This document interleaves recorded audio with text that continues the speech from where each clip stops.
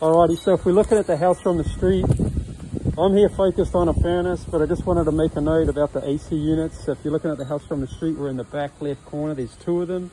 They're both the same size. I'm not sure which is which at the moment, but if they were going to be replaced, we would update the fuse disconnect box and the whip, and then the line sets are both running into the basement. They're both sized right. They're 3/8 by 3/4.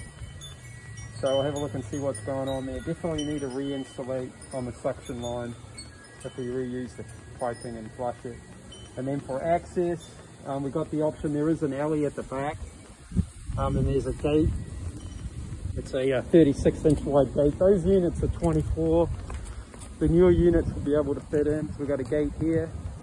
Then we also have a gate on the front. I'll put a quick measure on that too. It looks like it's 36 inches. That's it.